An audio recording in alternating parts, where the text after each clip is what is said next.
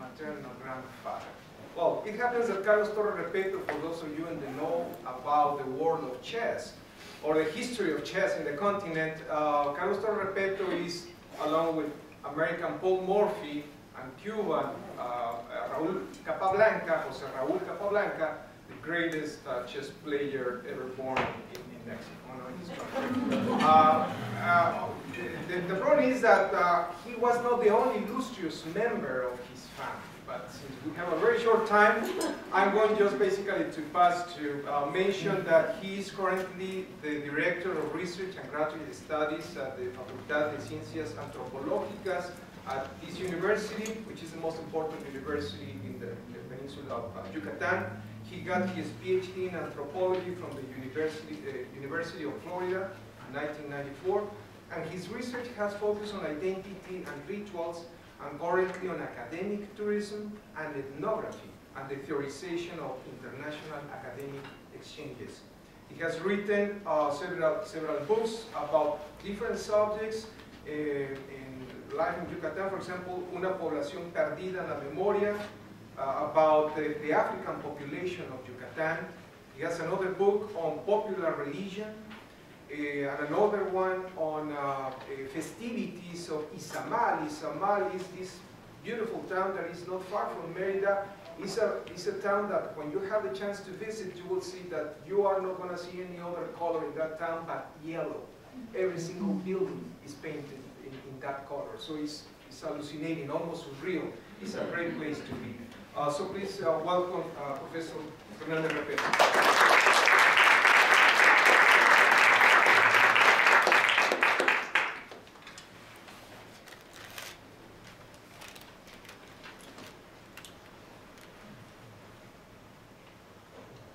Well, thank you so much for the introduction.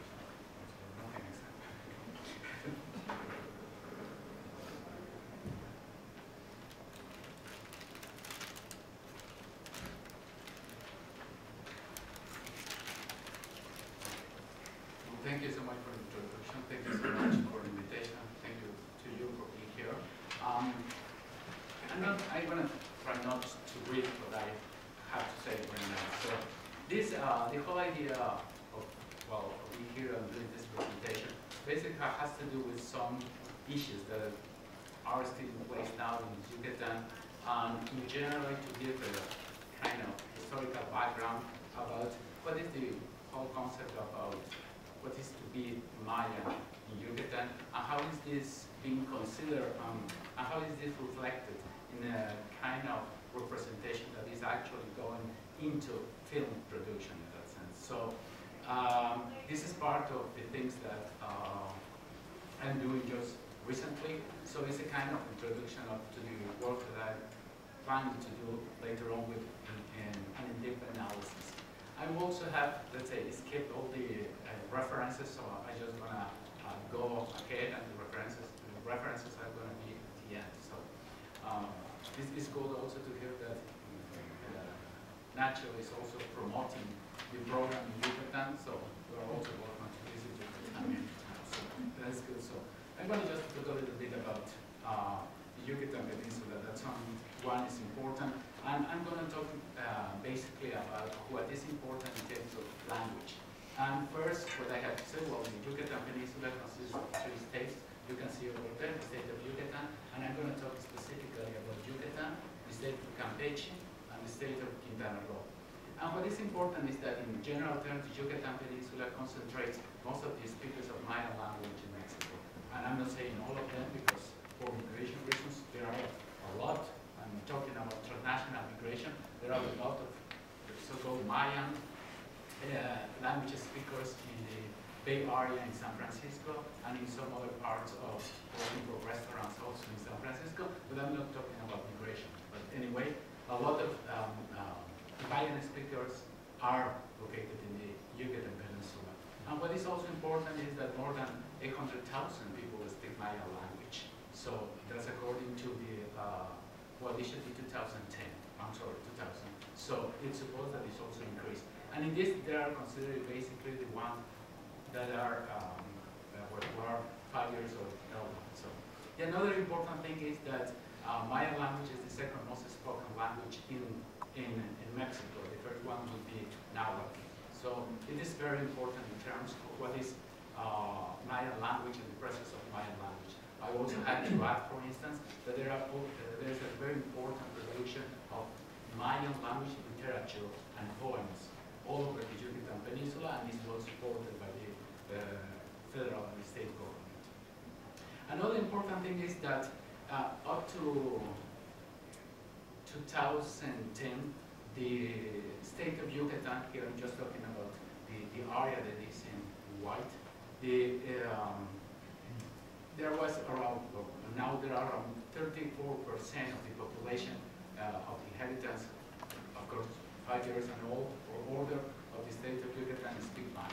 And if you realize I'm not talking about Mayan people, I'm just referring basically to the ones in which can speak Maya and tell you that they speak Maya. And later on I'm going to explain that a little bit more. Okay? So this is the general aspect. So we are talking about the population that speak a native American language, and in this case, they also they do have a very strong presence, not just in Mexico. And another important thing I may add is that Maya language in general is a well-respected language among some other ethnic groups in Mexico. So for instance, it's easy to say that someone who speaks Zapotec, they will say, okay, Maya language is a very prestigious language, even though there are also very important writers in Zapotec, for instance. Okay? And now we are going back a little bit about how they start naming the Maya, or how they start naming the people, the Mayan speaker actually. One of the first things is that when the Spaniards arrived into the Yucatan Peninsula of the States, the thing is that mostly they were organized in a kind of lineage of chieftains, I would say, in which they will have this Maya name called Cuchicabal. And all these, according to Royce, there were 19 of them, and they were grouped together around around the same patronym. And for instance, the Cojon, the Xiu, the Tza, there were some of the patronyms in which they were grouped together. So they were also, and it's also quite important, during colonial sources they refer to them not as Mayas, they refer to them mainly as Indians in general. And they also recognize that the term Maya was basically used and to name the language they speak. So there were Indian, they were called Indian, who speak Maya languages. There are just a few ways in which, there are just a few documents in which you can see that they call themselves Maya, but they are very rare. So in Indian colonial sources, you can also tell one of the terms in which they start recognizing themselves, that is the term Masewal. So, as I was saying, the term Maya was not used to refer to the Mayan speakers in the Yucatan Peninsula. Another important thing is that when the colonial authorities start congregating the Indians, because they were all over the places and they had to have a better control, and they started to congregate the people into pueblos or villages, a kind of identity related to residence start developing. So you may start referring to yourself as part of this or this other. For instance, you can say whatever Tikul, and you were part of a little more complicated Oshkutzka or some other. So you start referring as the residential, and it was quite important to talk about the place of residence, and you start, let's say, construct an identity more related to the local, instead of talking about the relations that you could have in terms of that you, for instance, in Oshkutzka and also in Tikul, were actually speaking the same language. So, as a result, they stopped using the patronymic names, and another thing is that because of the congregation policies, people from different patronymics were actually getting together, so it was not a good strategy, and they didn't reproduce the situation they had before in terms of recognizing us coming from one lineage or another. Another important thing is that there was this important event in 18 that went from 1847 to 1876, and I put 1901 because the whole presence of the Castle War, the Castle War was quite important for them.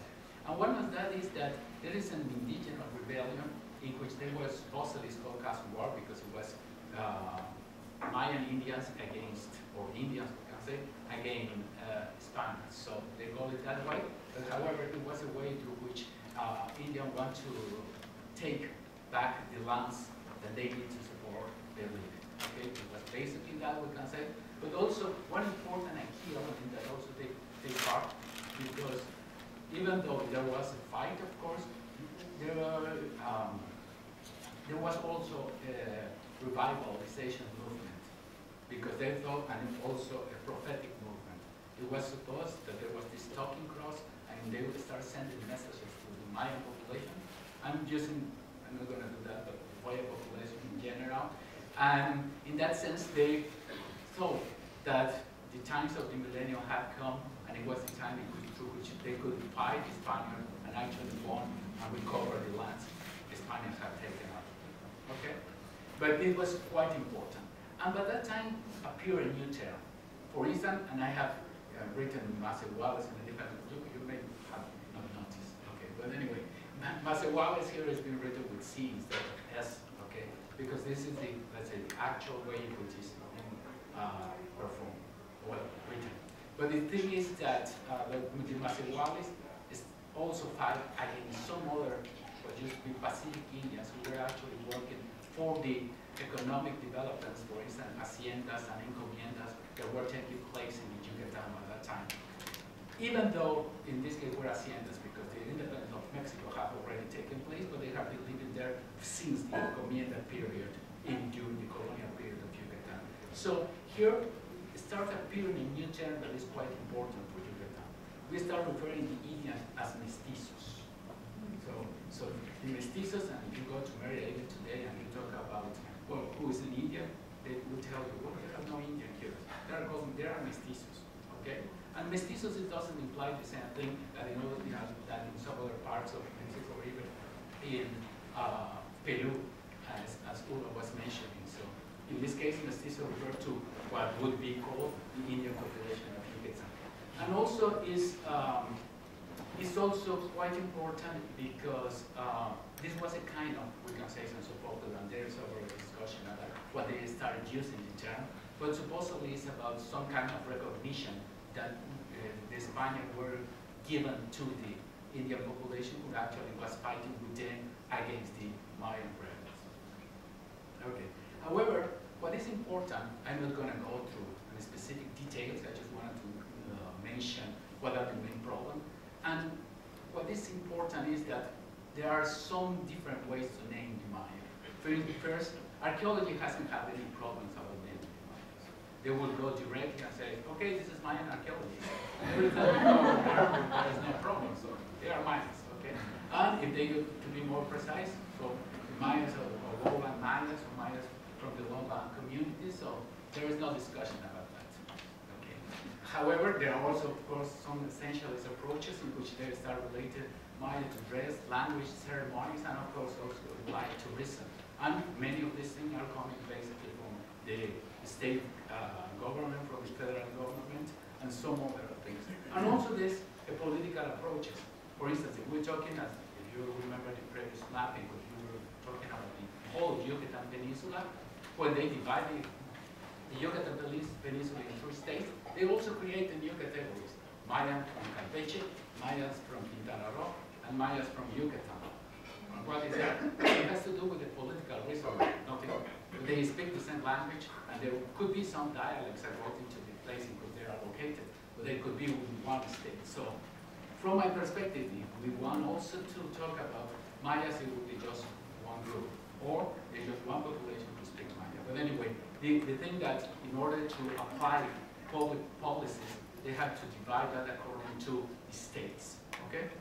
And also has to do some important implication because the public policies toward one specific state could be different from the rest of the, could be different from other states. And anthropology has, thank you.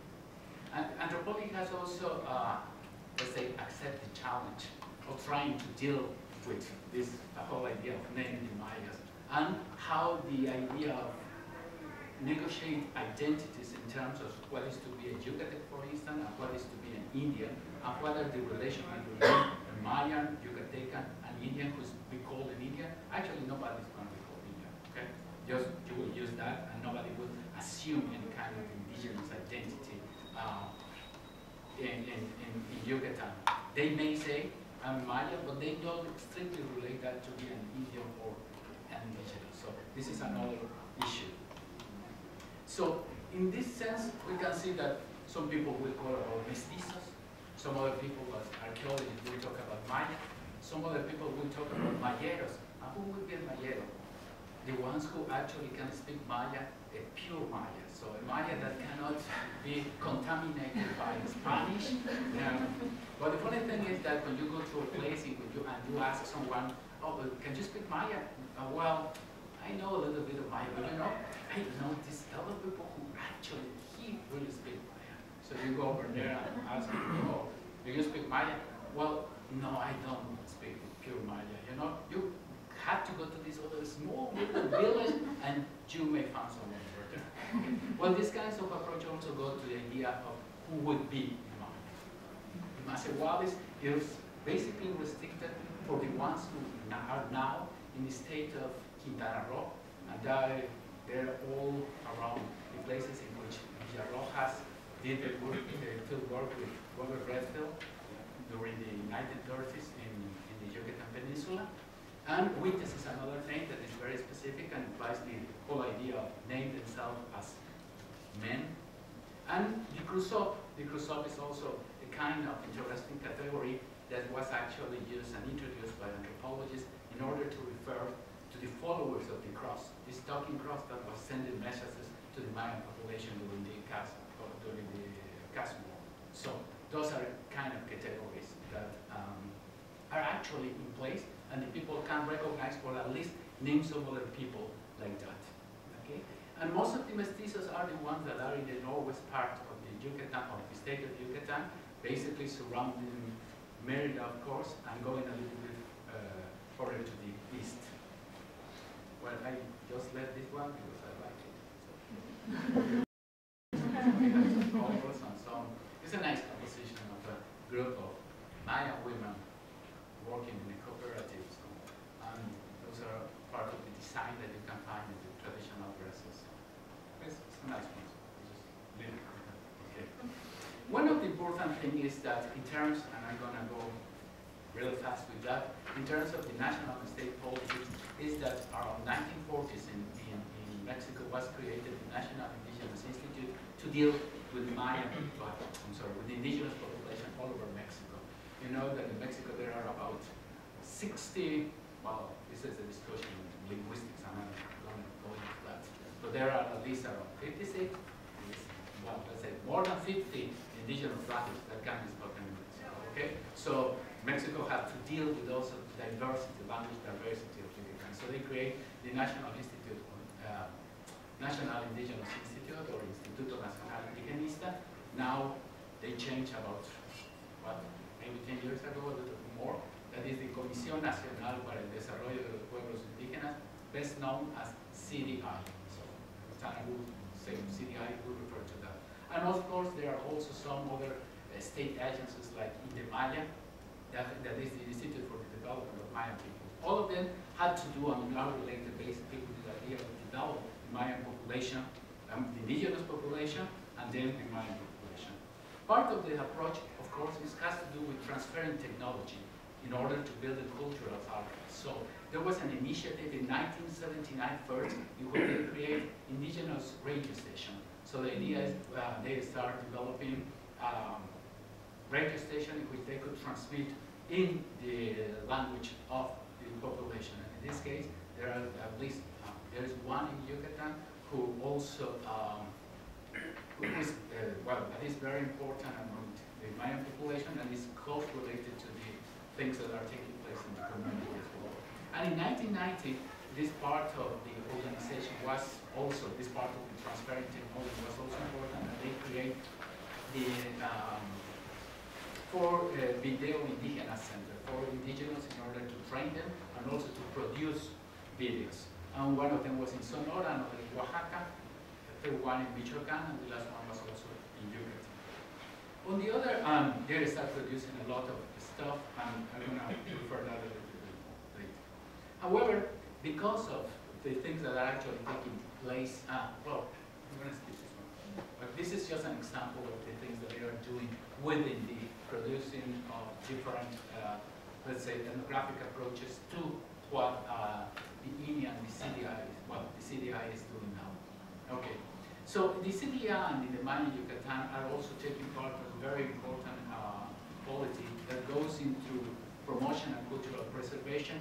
There are also generator of visual archives, communication to alternative media, organization. There's also important, there are organizations of different contexts. For instance, they are now playing, for instance, reggae with Maya reggae. I mean, that means that lyrics are in Maya, but all the music is reggae music in that sense. And they are also doing kinds of competition or contests and trying to decide who will be, I always say, like, who will be the best Maya or something. It goes in the direction. So they're also, and it's also interesting, but because they also have some applied projects in which the videos are actually trying to deal with some important issues. For instance, what would be the use of herbicides within the land, or nidification, or pollution within the community, and things like that. However, when we are talking about video indigenous or indigenous video, there is this conversation that Christian Leon and Gabriela Saberano were talking about. What would be some of the most important key issues? And I just extracted part of the interview or conversation. And first is what is video indigenous? There is a huge discussion about that. Is the videos that are talking about the indigenous, are the videos that are actually made by the indigenous, are the ones that are in collaboration for them? And this is not the time, just as part that has to do in some ways, as part of the discussion goes, in terms of appropriation of the communities. It's also has also to do with indigenous organizations sometimes, and also has to do with how the how is represented the community and who has the power of the representation in those terms. Are also important key issues. Another important thing is the tension that goes into individual production or production in terms of who is actually the creator of those videos. Who is the individual, is the one who are actually directing the videos, is he the creator or artist, and on the other side is the community that's actually the one who is establishing or set the themes. So there is, I would say, kind of tension between what would be an artistic production or what would be a video for political activism. That is another area that is an area of tension, I would say.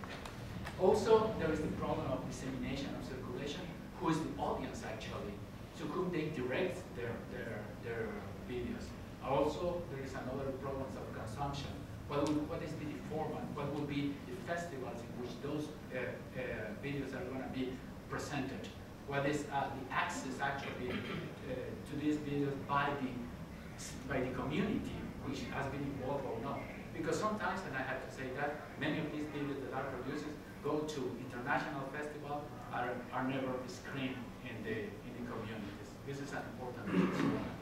In general, it's also important. Most of them are related to documentary realism, but there are some fiction, docu-fiction, as some other people call it, and some of them are very experimental. Well, communication is also important, and they're going to be using Maya to communicate their ideas. They're going to be subtitles. What is the strategy they have to deal with that? And they have to deal with some specific strategy. And of course, this is the participation of the media scape and the multicultural media that are also important. Of course, they are always present in these arenas, and it's quite important they're present, because if you want to be part of an international festival, so you have to be on you have to be on. So there is no way to do it. And another important thing that Ginsburg has also mentioned is that the indigenous media has to be seen as a cultural process in terms of how it's constructed. But where the idea is coming from, as also as a product. So those are important ideas to consider. Taking into account that,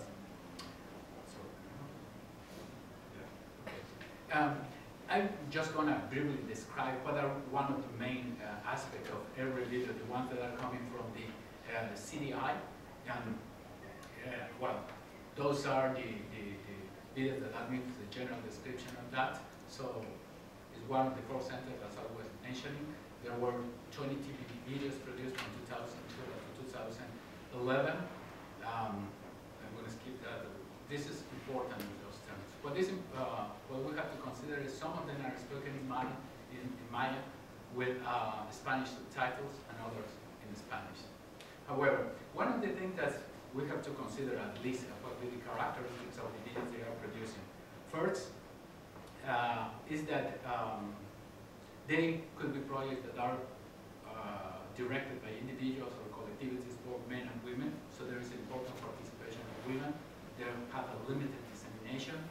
There is a control edition. That means that they work together very strong, with the CDI people.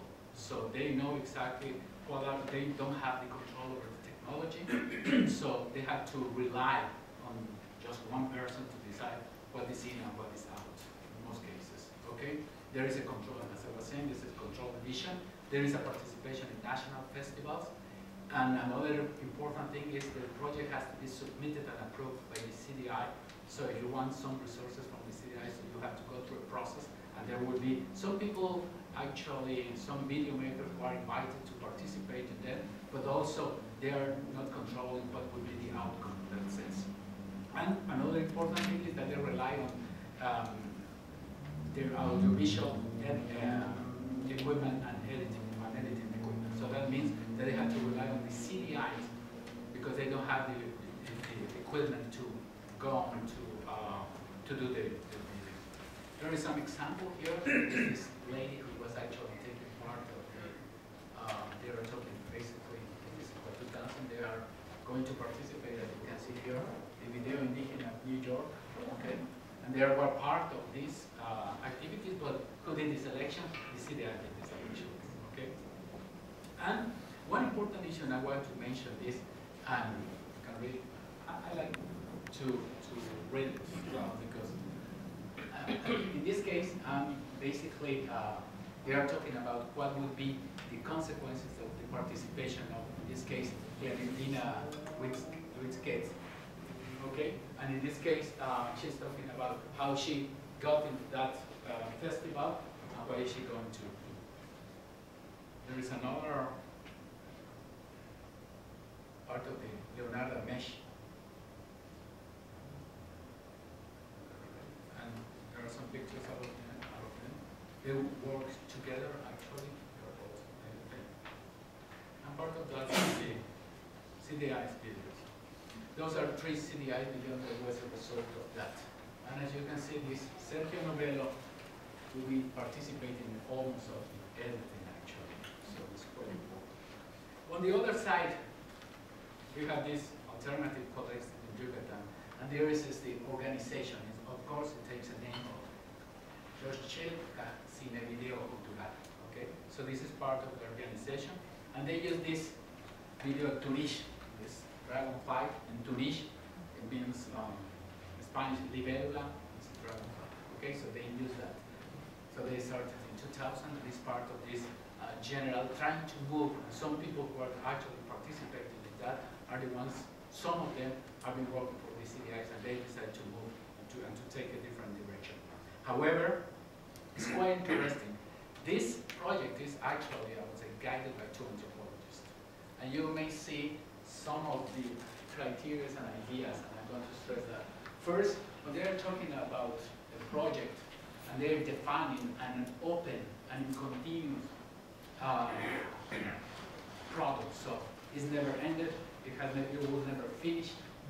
There is also, Turish is also a rhizoma in the same of Deleuze and Guattari.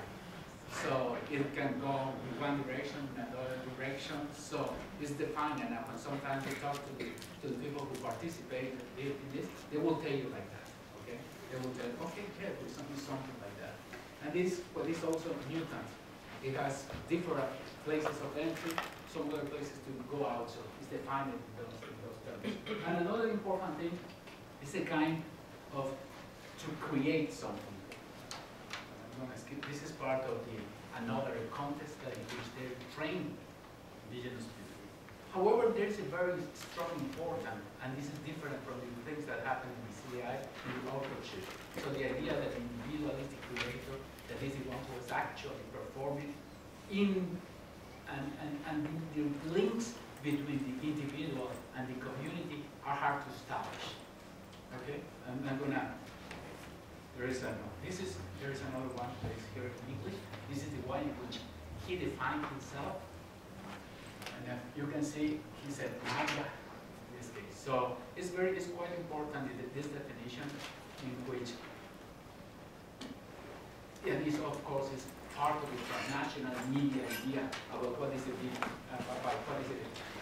video indigenous. So you cannot start and say, well, I speak Maya. You should to name something that can be recognized from outside as well. Okay, so those are part of an interviews. One, the very first one, they are translated, okay? And one of the latest told me, student mine, eso de ser maya, pues la verdad, lo comencé a escuchar cuando empecé a trabajar en la CDI, allá en Mashcalo. So she hasn't realized that she was a Maya until she started working. I have the translation here. Eran los albergues, cuando estaba chiquita, que empecé a ver eso de que nosotros éramos mayas. Pero la verdad me preguntaba si eso era cierto. Me lo mostraban en los libros y me daban talleres de la cultura maya, pero no sé, me daba trabajo convencerme tanto a mí como a mis compañeros. Okay? Here's the translation. So, and this is the things in which part of this involvement, so they are learning how to be Mayan in this way. So they are becoming Mayans through the participation of these projects actually by the city. And if you go into that direction, I would say the cultural polity had to do with preserving the culture. The very things you have to do is to these people to make them aware of what supposedly they are. However, if you talk with the colectivos independientes, you will, no nos metamos en categoría de esos de los mayas. Y esto no lo es. Eso solo es para ustedes los antropólogos. And the other, well, in the translation there, right? Okay. There is no problem. And ellos se van a okay, yo no puedo decir que soy maya porque hago esto o aquello. Por ejemplo, a mi madre es maya hablante, no le interesa todo eso. Ella, con mucha gente maya hablante, difícilmente te va a responder que es maya. Okay? So for them it's a kind to assume this whole idea of Maya and to be part in this media scale as, and to be portrayed as Maya. So to, well, not this one, but this other is the one. Okay. Well, first is they have an essentialist approach to the Mayan identity. They are basically the preservers of this Mayan identity. There is, of course, a strong relation with public policies. There, of course, more important control over artistic and aesthetic expressions. There's also, and this is also quite important, and there is this hypothesis that can also be considered, because they are promoters, maybe the production can also be considered as handcraft. Handcraft not for global consumption, maybe for the local consumption. Okay. And another thing is that it's a controlled dissemination and audience. On the contrary, this supposedly an open direction. There is a capitalization of Mayan identity that is one who is actually going to have a very strong presence and power within the media and international levels. There is also, they assume that you can be a Mayan in different directions with different conditions. This is quite important. It is also a meaning of expressing individual art. And the idea that you don't have, that there is a compromise toward the Mayan population, although this is not a quite open discussion, what be the contribution about that. Another important thing is that they also have this artistic view in which they are pushing for a wide dissemination of the product and for important participation in this video festival, indigenous video festival. And one other important thing is that they don't just see the idea of producing videos, but they articulate different forms of artistic expressions. Okay, they are, for instance, they are very much into documentation and fiction, like as a way to portray this Mayan identity. So what I wanted to stress mainly is those two different tendencies, but that doesn't mean that in a way they want to set apart or not essentialize. So there are levels, they are not totally contradictory in a way, and there are some, of course, let's say, soft border or soft limits in which you can also see creativity, of course, in the case of the CDI videos, and also you can have this essentialist approach in terms of what would be the independent colectivos independientes, the collective that are actually producing videos in Yucatan. Well, there are some references over here.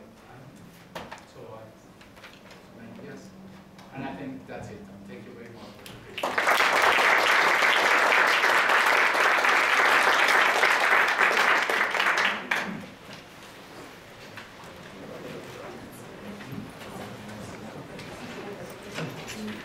Thank you.